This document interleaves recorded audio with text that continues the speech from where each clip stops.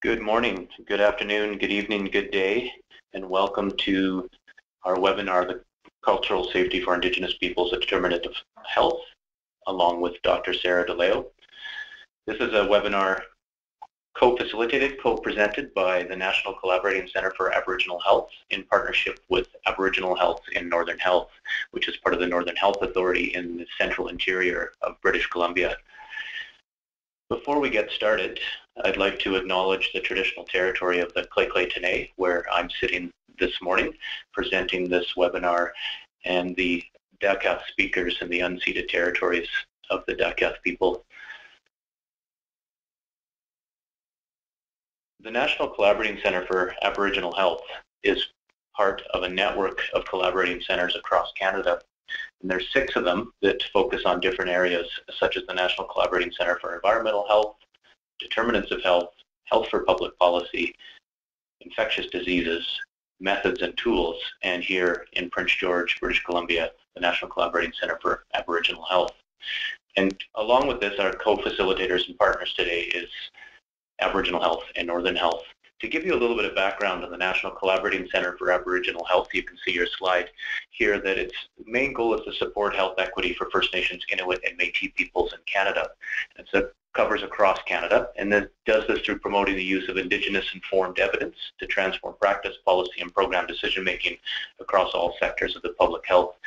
And you can see that our areas of focus are social determinants of health, child, youth, and family health, emerging priorities, Indigenous public health, Indigenous knowledge, and knowledge translation.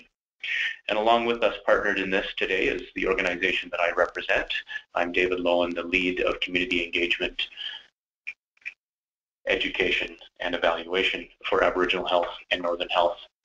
And the goal of our organization, and we represent roughly 2/3 of BC with the Northern Health Authority area and delivery area, so geographically diverse with many communities, over 54 identified Aboriginal communities, close to 80 communities in total, many different language groups and very diverse areas from the northeast throughout all the way to the coast.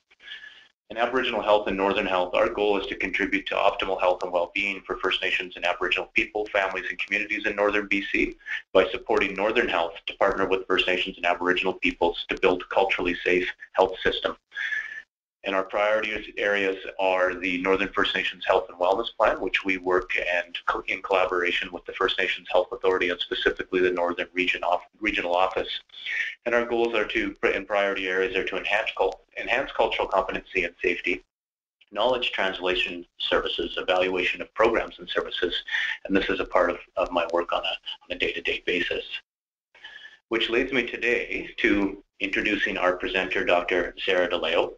And as you can see on your slide here, she is an associate professor in Northern Medical Program at the University of Northern British Columbia, where I'm sitting today. She's a career investigator scholar with the Michael Smith Foundation for Health Research, and she is a research associate here with the National Collaborating Centre for Aboriginal Health. And I've got a short bio that I will read here to give you a little bit more information on our presenter, and then I'll hand it over and let her go. So Dr. Sarah de Leeuw grew up in Northern British Columbia, a landscape which early on inspired her interests in cultural geographies, colonialism, and relationships between non-Indigenous and Aboriginal peoples. At its most fundamental, her research is focused on relationships between people in place. This often includes how people care for or account for each other, mobilize power in relation to each other, or even how they relate to each other creatively and or strategically.